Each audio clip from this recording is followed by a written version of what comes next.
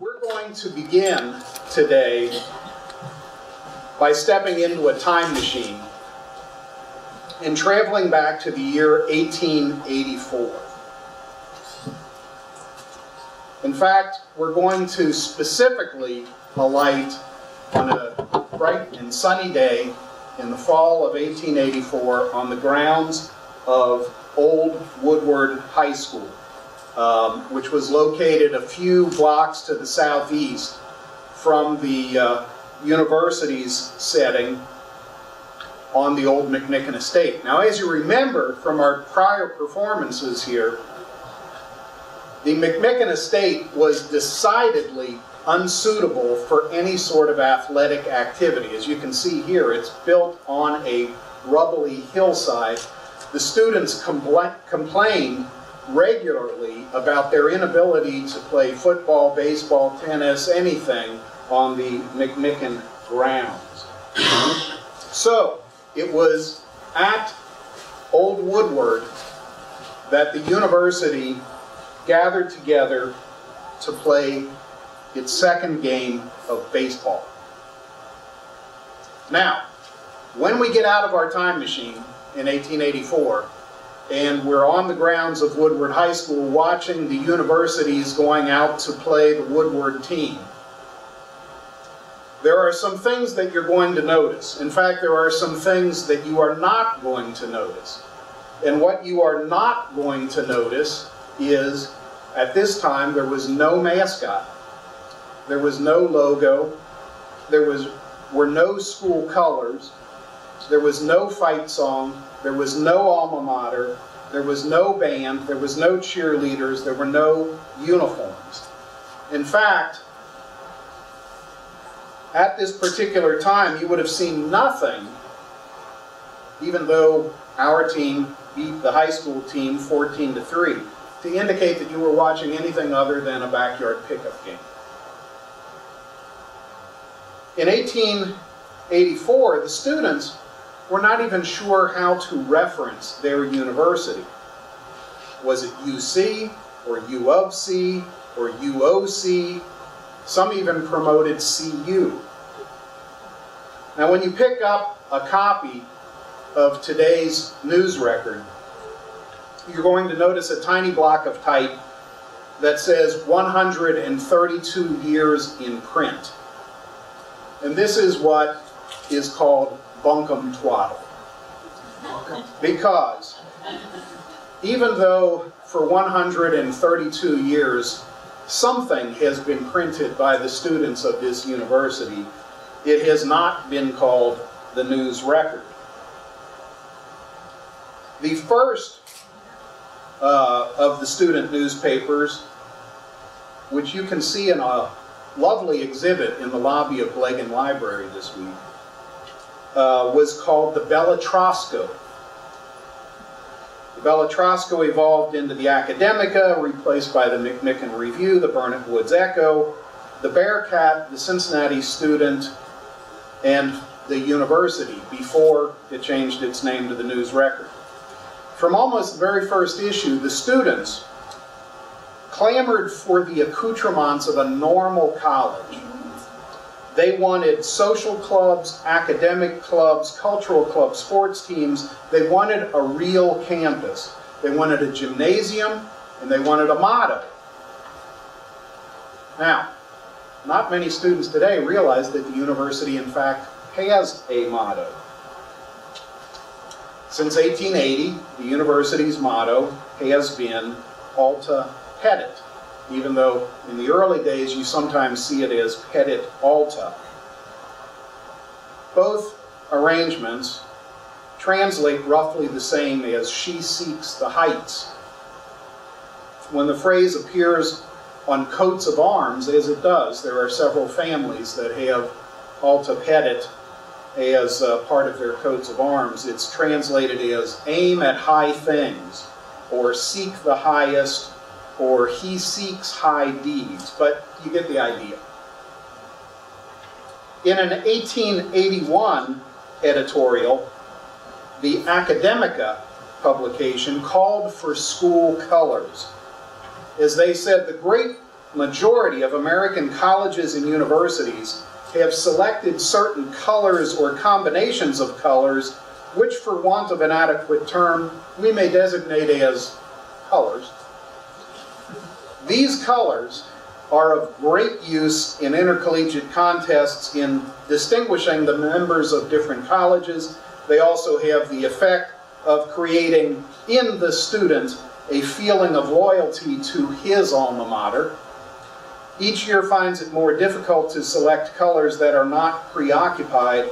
We therefore commend this matter to our students in the hopes that they will at once take measures looking to the selection of colors for the University of Cincinnati. The first suggestion was for green. The second suggestion was for black sprinkled with a little white. And there was no immediate action, thank heavens, on this request.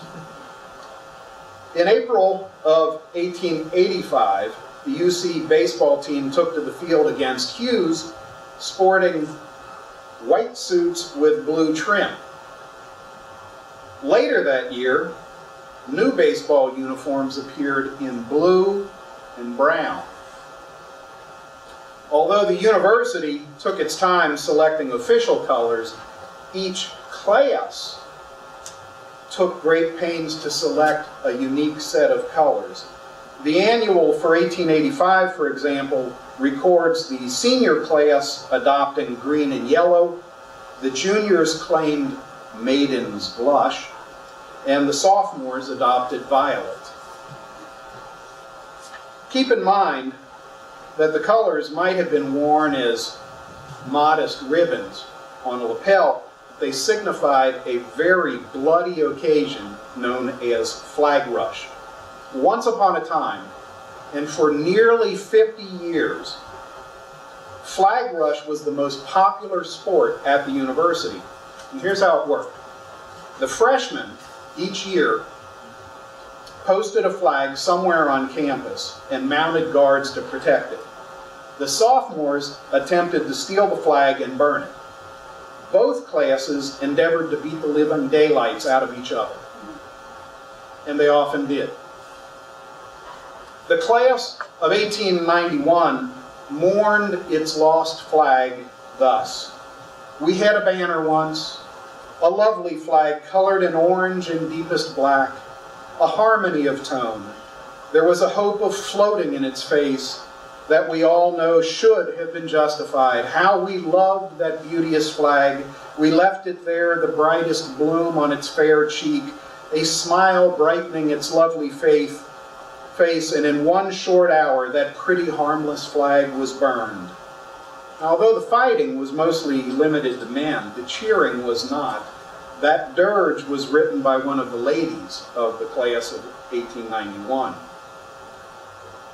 As painful as it seems today, by 1889, the students had almost adopted blue and brown as the official colors of the University of Cincinnati.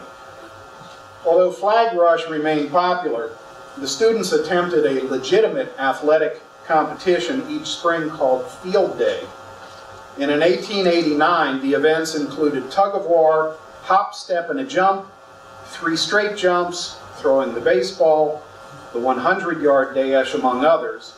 Music was provided by the Cincinnati Orchestra, with solos by Herman Bellstedt, who was the cornetist of Hoyt's Opera House Orchestra. The McMicken Review encouraged students, wear your colors. Remember, the university has blue and brown. Class of 89, purple and white, 90, blue and white, etc. When the baseball team took the field in February 1890, they were resplendent in white shirts bearing the letters UC and dark blue caps, knickerbockers, belts, and stockings. And managing the team was a senior named William Strunk. Now, if this name sounds familiar, it's probably due to a book that's often called Strunk and White, although its actual title is The Elements of Style. William Strunk graduated from UC, went on to earn a PhD at Cornell. where he had a long career, and among his students was E.B. White, the author of Charlotte's Web and a variety of other books. White updated and expanded Strunk's classroom handouts, and the resulting book has been mandatory in freshman comp classes ever since. Now, Strunk had served on the organizing committee for that 1889 field day, the event with the blue and brown university colors, and one of the committee members was a sophomore named J.B. Strauss. They both held editorial positions on the McMicken Review, and it was in those pages that a poem signed by J.B.S. appeared in 1891 called "The College on the Hill McMicken." Among the lines of this poem were, "Dear colors on the heart resplendent glow, dear colors red and white, you know, of a wondrous crowd well met, in a tip-top place you bet, on the college on the hill McMicken." J.B.S. was J.B. Strauss, Joseph Strauss, the man who built the Golden Gate Bridge and placed a brick from McMicken College in the anchorage. But in September of 1891, Strauss appeared to be egging on a decision about university colors with his suggestion for red and white. Strauss made a formal request for those colors to student government in December of 1891. Student government voted against it and assigned the issue to a committee including Estella May Riley, Addie Levy, William Gustav Langenheim, Frank Stevenson, and George Deal. This committee deliberated for 5 months before announcing in April of 1892 that the university colors would be red and black. Inspired by this decision, student government went marching on to other heights. Black and scarlet, they said, after considerable discussion, were adopted as the colors of the university. Standard colors will soon be in the possession of the committee. All students are requested to wear these colors on all occasions. It was also decided to adopt a university button, and some members of the colors committee were appointed to investigate designs and prices. And there should also be a university banner. And so a number of the young ladies were assigned to develop a university banner, and they wanted a university song. And a call, they said, would be issued to the students to compete in writing a song to be sung on all McMicken jollifications. So, a button, a banner, and a song, but at least they did not adopt the idea of the class of 1891 to have a university walking stick.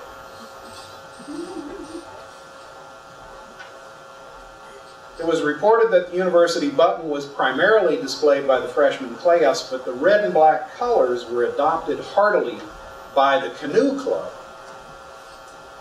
They were the first to develop their own flag, bearing a red star on a black background, as they chanted, "Canoe ho, McMicken ha, canoe ever, rah, rah, rah." Now, as early as 1887, some students had lobbied for a standard university yell, but official yells were largely confined to the class years rather than the university as a whole. Today, we might call these yells cheers, and they're in the form of some of the classic cheerleading calls. You all want to join me in Heigla, Heigla, Heiglagin, Heigla, Heigla, ha, Cincinnati varsity, rah, rah, rah. Gets the blood going, doesn't it?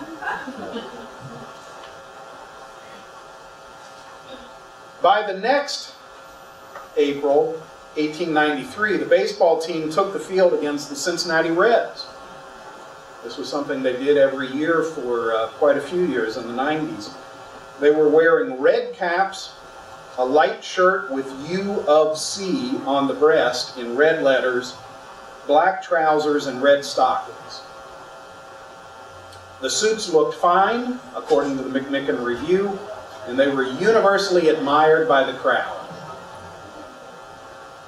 "We're playing the cream of society today," said the Reds general manager, Frank Bancroft, whose team proceeded to pummel the university's 32-7. In 1904, there was very little fuss made when UC acquired 2 stone lions. That year, the city of Cincinnati notified the university directors that the lions were UC's for the asking. The pair had graced the estate of Jacob Hoffner, a wealthy real estate developer who lived in Northside.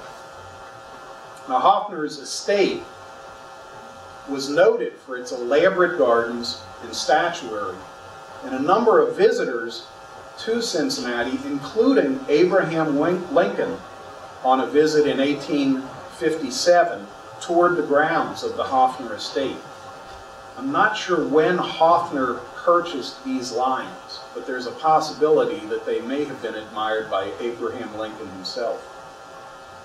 When Hoffner died, he bequeathed everything to his wife with a codicil that after she died, the inside art and statuary was going to go to the Cincinnati Museum Association, which was creating the Cincinnati Art Museum. And the outside art, including the lions, was given to the city of Cincinnati for placement in either Washington Park or some other city location. So when Maria Hoffner died in 1901, and since UC was a municipal university, the campus was considered an appropriate venue for the lions. Now, the originals of Mick and Mack can be found in Florence, Italy, at a location called the Loggia del Lanzi, which was constructed in 1382. Jacob Hoffner traveled widely, and much of the sculpture that graced his property in Northside were copies that he had commissioned during his travels in Europe. Now, copying Mick and Mack is copying a copy because one of the lions dates from ancient Rome, on display here in Florence. The other is in fact a mirror copy of it made in 1600 by a sculptor named Flaminio Vacca. As the decades passed, Mick and Mack became a strong part of the university's identity. Students from rival schools had painted them in their school colors on the eve of football and basketball games. The tails have been broken off and replaced so many times that the facilities department keeps a set of molds available for instant repairs. It's also said that Mick and Mack will come to life and roar whenever a virgin walks by. Almost every college in the United States has some sort of urban legend along those lines, so I wouldn't take it personally. As for Jacob Hoffner, he's buried in the family plot at Spring Grove Cemetery. There's a steep hill leading up to his resting place, but on either side of the steps are some beautiful lions in repose. So the wake lions that you see, the sleeping ones at his grave. Back in 1877, the Dean of Faculty, was equivalent to the President today, asked the Board of Directors to procure an official seal for the university. The request was referred to committee, and as things often do when they're referred to committee, no action was taken for 27 years. This did not stop someone from creating a truly hideous seal that was used for several decades on the diplomas of the university. In 1904, Charles Dabney, as a brand new president, reported the use of this design, but said he could find no record that it was officially adopted. Dabney also noted the use of a circular seal of somewhat better design that was also unofficial, but it was used on university publications. There are two emblems in use, he said, one upon diplomas, the other upon the publications of the university. Neither one appears to be officially sanctioned. So it was Dabney who suggested the creation of an official seal that reflected the university's ties to the city of Cincinnati. The matter was again referred to a committee, but this time a true seal was adopted based on the city's insignia. The official seal was adopted in 1904, and it was copyrighted by the assistant city solicitor in 1918. The seal was changed in the 1950s to reflect a founding date of 1819. Now, if you are a devotee of blazon, which is this peculiar language that heralds use when they describe coats of arms, you'll enjoy this technical description of the university seal. The weird words in here refer to colors. So heralds call red jewels, they call gold ore, and they call black sable. So the official description is jewels, in chief a pair of even scales ore, surrounded by motto of Jungta Juvent, in base saltire a sword and caduceus, both ore, in crest an acorn wreathed with oak leaves, on torse jewels and sable, both ore, motto alta pedit on or scroll, jewels below shield, the above mounted on a pointed ellipse sable, surrounded by a belt sable bearing the lettering, The University of Cincinnati, 1819. In the space between the shield and belt are oak leaves and acorns, both ore. Now, by sheer coincidence, the seal of the city of Cincinnati, incorporated into UC's shield, was adopted in 1819. Since the 1960s, there have been efforts to create a less formal logo for the university, and these efforts largely were born and died until the fall of 1978, when the university sponsored a competition among the faculty of what was then called DAA. Professor Joseph Bottoni developed the dueling horseshoes, as they were known, and his design prevailed over 7 other contestants and was officially used by the university for the next 23 years. For a time in the 1980s, the horseshoes even appeared on athletic uniforms, but they were eventually superseded by the CPAW logo in 1990. After quite a few years of research and planning, the university replaced the Bottoni design with a new logo created in conjunction with a systemic branding program, and it was unveiled on September 17, 2001. The CPAW got an upgrade in 2004. Both of these efforts were largely assisted by the design firm of LPK downtown. We call it Alma Mater, and that's the name given to UC's school song in a 1927 songbook, but the same tune was called a varsity song when it originally appeared at the University of Cincinnati commencement in 1906. The composer of the Alma Mater was Otto Juttner, who was a medical doctor, and he, in addition to writing the Alma Mater, essentially founded the study of the history of medicine in Cincinnati. Juttner was born in Breslau, Germany in 1865.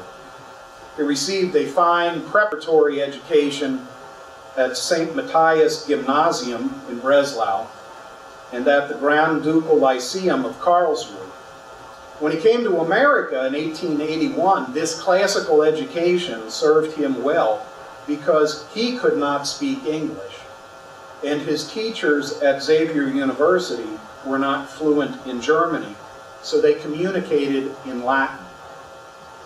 By the time Juttner graduated from Xavier in 1885, yes, UC's alma mater is written by a graduate of Xavier University. He earned honors in English. He studied for a Master of Arts from Xavier that he received in 1887, while simultaneously enrolled at the Medical College of Ohio, later to become part of the University of Cincinnati, where he earned his MD in 1888. Now, Juttner practiced medicine in Cincinnati, but he mostly wanted to sing. He organized in 1901 a group of UC students into a musical organization that he called the Stygians. They met in a hall on Elm Street near Washington Park, and more than 60 years later, one of the Stygians remembered a long hall, tables and chairs in the center, flanked on both sides with cross-back support boards, groaning with salami, knockwurst, pickles, rye bread, freshly tapped wooden barrels, quartered eggs, singing songs of his own composition, German songs, fighting beer duels. I'm getting thirsty right now. A small book of lyrics, published only for members of the Stygians, grew into a 1907 songbook published by the UC Alumni Association, and it contained a varsity song. Now, perhaps Juttner felt guilty for ignoring his original alma mater, because in 1915 he presented Xavier on the 30th anniversary of his graduating class with the Xavier fight song, which he titled St. Xavier for I. Juttner was married to Estelle Regina Baudet, who graduated from UC in 1899. He continued the active practice of medicine and was known among the medical community for a monumental book called Daniel Drake and His Followers. In his day, Juttner achieved some fame for regular diatribes against the evils of coffee. He died of a cerebral hemorrhage in 1922 at the too young age of 57. But no less a critic than William Howard Taft himself, the proud son of UC and later president and then Chief Justice, opined that Juttner's A Varsity Song was the finest, most inspiring college song of any I have ever heard. UC has 3 fight songs, which are also found in this 1927 songbook. The official fight song, more or less, Cheer Cincinnati, has always been anonymous. Red and Black is by lyricist Curtis Beresford and the composer Alan Waterman, and Give a Cheer is by Jean Francis Small. Now, Cheer Cincinnati is the best known today, and it's likely the song referred to by sports analyst Frank DeFord when he opined on the radio, "What a glorious songs used to be associated with sports. Take me out to the ball game, hail to the victor, cheer, cheer for old Notre Dame," and many more. But best of all, I loved the songs, get this, for VMI and the University of Cincinnati. Yes, I'm a real fight song connoisseur. The other 2 songs are less popular today, but each of them has its own backstory. The lyricist who penned the words to Red and Black, Curtis Beresford, class of 1917, made a lifelong career as a building contractor and eventually moved out to California, where he got through retirement designing custom guitars. The composer, Alan Waterman, probably wrote the music to Red and Black during a very brief tenure on UC's physics faculty. Waterman was so young when he was a member of the faculty that the yearbook notes that he was mistaken once for a freshman. He had a very distinguished career at Yale after he left UC, and he became the very first director of the National Science Foundation in 1960. A crater on the moon is named in Waterman's honor, as is a National Science Foundation service medal. Give a Cheer is a somewhat sadder story. Jean Francis Small was on track to graduate with the class of 1929 when that fight song appeared in the 1927 collection. She was a talented young lady who used to give concerts on the radio even as a student, but she never graduated. She died a victim of tuberculosis just a month before commencement in 1929. By 1927, UC had a real band to perform these fight songs, and it grew out of World War I. A student named Ralph Van Wy returned to his engineering studies at the University of Cincinnati in 1920 after serving a tour of duty in the United States Army. The university had just introduced a requirement that all male students participate in ROTC. And Ralph, having just left the Army, decided that there was no good reason he had to take ROTC classes.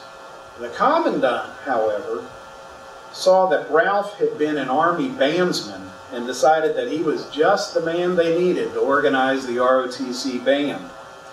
Rather than being excused from ROTC, Ralph was appointed bandmaster to the first University of Cincinnati ROTC band.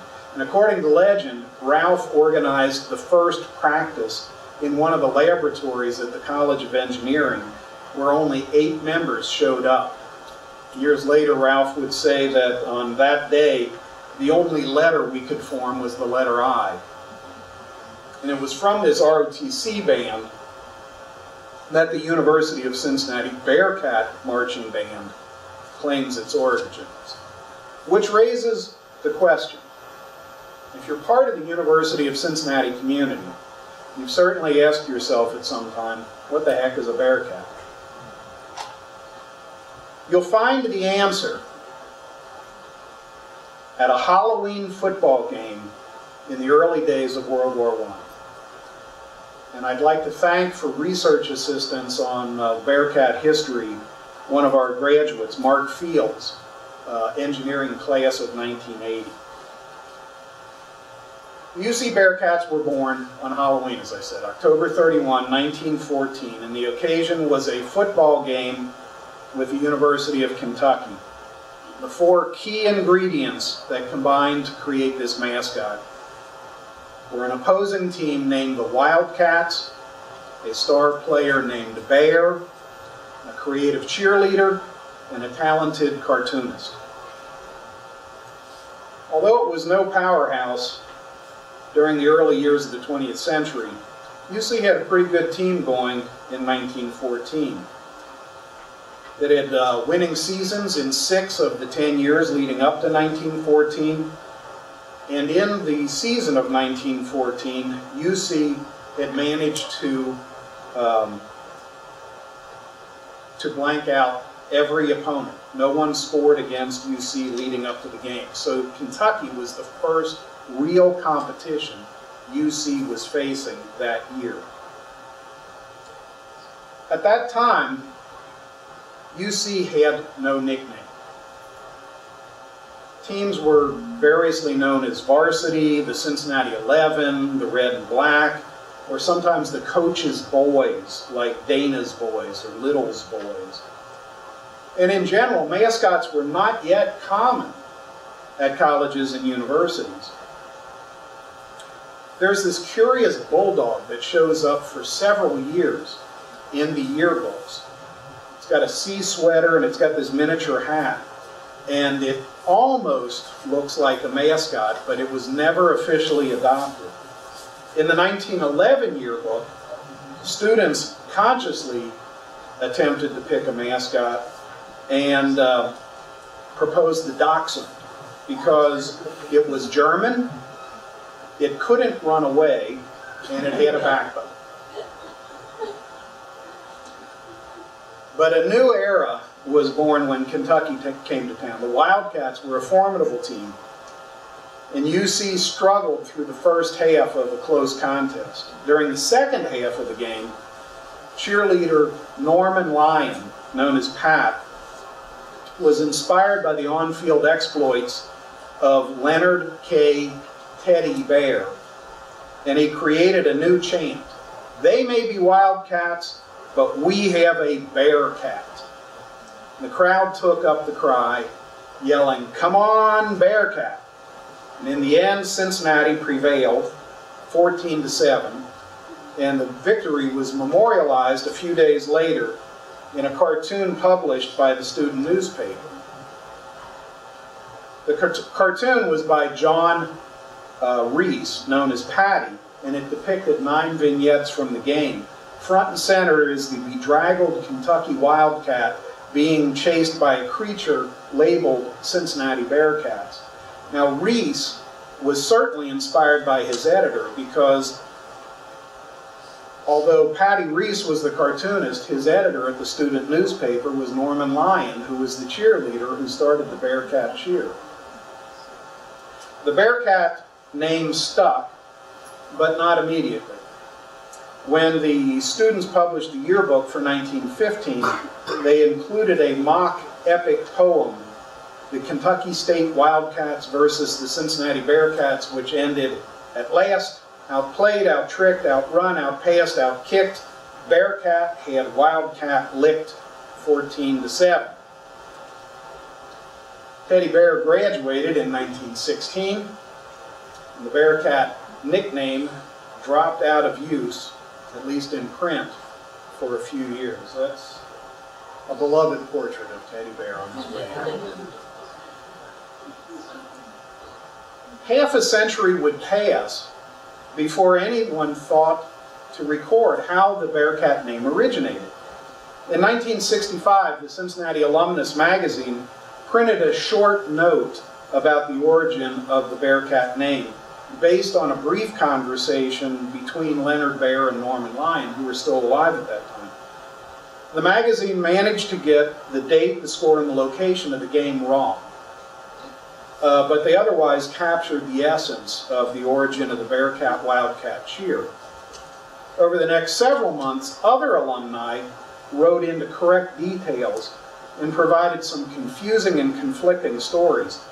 UC Athletic Director Charles Milam claimed that Jack Ryder, a reporter for the Cincinnati Enquirer, had invented the Bearcat nickname in 1912 while reporting on a game with Tennessee. And another football player, Leslie Bryant, reported that the name was originally used by the Cincinnati Post in 1913 when it portrayed the photograph of a Bearcat on the field.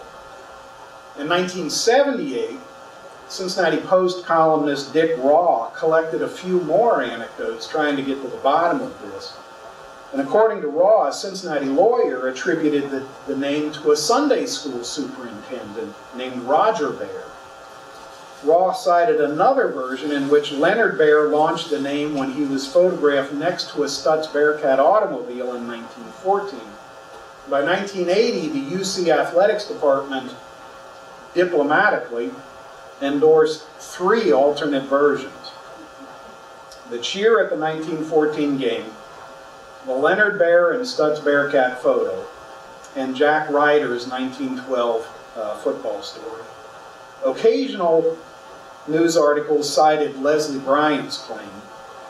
Of these versions, only the first, the October 1914 game, is true, correct, and documented. The others are entirely mythical. Myth number 1. Jack Ryder, although he was a beloved sports reporter in Cincinnati, did not report on the Bearcats at all before 1919. Further, UC did not play Tennessee in 1912. UC did play Tennessee in 1904, but there's not a report of the game that mentions the Bearcats. In 1919, UC met the University of Tennessee in Knoxville, and Ryder, who usually reported on the Cincinnati Reds, covered the event. Ryder's dispatch on UC's losing game was the first time major media used the term Bearcats. The Bearcats repeatedly threatened to come from behind, Ryder wrote. The Bearcats have been very strong favorites, etc., etc. From that day, UC teams have generally been called Bearcats, but he did not originate the term. Myth number 2. If Leonard Bear was ever photographed next to a Stutz Bearcat, on the field or off, that photo does not survive. There's this photo in the 1915 UC yearbook, which shows Leonard Bear sitting in an automobile, but the automobile is a touring car and not a Stutz Bearcat at all, and the caption says nothing about Bearcats. Myth number 3. Leslie Bryan has a somewhat more legitimate claim. There is indeed a photo of a UC football player published in 1913 in the Cincinnati Post under the headline, "They call him Babe in the classroom, but he's a Bearcat on the grid." Interestingly enough, the player presented is Leslie Bryan himself. However, it's quite clear on reading the story that they're referring to him and not to the team. In 1913, the Cincinnati Enquirer referred to Leslie Bryant as Bearcat Bryant, but again, they're talking about him and not the team. So where did this word Bearcat come from? It first appeared in 1889 as a synonym for the giant panda. In this case, Bearcat is a simple translation of the Chinese word for panda, zhongmao, which means bear cat. There are 2 types of panda.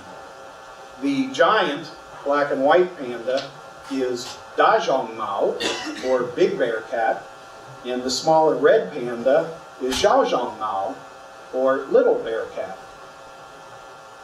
In 1895, a naturalist by the name of H.N. Ridley reported that the binturong, a large civet from Malaysia, was also known as the bear cat. The word entered American slang as a descriptive term for aggressive individuals. One of the first to adopt this, and this is kind of a telling example, was P.G. Wodehouse, who was a very popular writer among college students in the 19-teens. And then, of course, there was the Stutz Bearcat, which was kind of the reigning sports car of the World War I era, which had nothing, so far as we can determine, to do with the University of Cincinnati Bearcats. The Grumman F-8 Bearcat of World War II appeared long after the Bearcats had their name. Without a time machine, it would be very difficult to prove, but it appears unlikely that anyone in 1914 Cincinnati knew that binturongs were called Bearcats. Several zoos and traveling circuses displayed binturongs, but they were almost invariably advertised as binturongs. References to Bearcats, on the other hand, were pretty common. Gene Green had a big hit with a novelty dance number, "Stop That Bearcat Sadie," and it's clear from Green's lyrics that Bearcat is not an appropriate term for polite company. Sadie of the song returns home from San Francisco with unsettling new habits. And the singer says, "I said, Sadie dear, please quit your Frisco habits. Listen here, Sadie, Sadie, Sadie. Stop that Bearcat dance. Stop it quick, I say. You should have better sense." Far from innocent fun, the Bearcat dance had a very unsavory reputation. H.W. Lytle, in a 1912 book entitled From Dance Hall to White Slavery, cautioned against dance hall patrons who used the dip and the Bearcat to accomplish, quote, their purpose of intimate association with the opposite sex. Other contemporary references suggest a more robust and clean-cut definition. Dime novels at the time boasted cowboys, boxers, broncos, oil wells, even frontier towns nicknamed Bearcat. A fictional 1917 detective, Gus the Bus, was known as the Bearcat Detective. The military picked up on this rough and ready connotation. A fighting ship, USS Burroughs, was known as the Bearcat in 1913. And the 805th Pioneer Infantry, one of the famous Negro battalions of World War I, was known as the Bearcat Regiment at the urging of its commanding officer, Chauncey B. Humphrey. In his first talk to his men, Colonel Humphrey told them he wanted them to be Bearcats. It was a name that stuck. Colonel Humphrey was known for punctuating his written orders with the phrase, "Why not excellent?" It's pretty clear that Colonel Humphrey may not have known the Cincinnati Bearcats, but he certainly captured their spirit. Thank you very much. Look forward to seeing you next year. Any questions?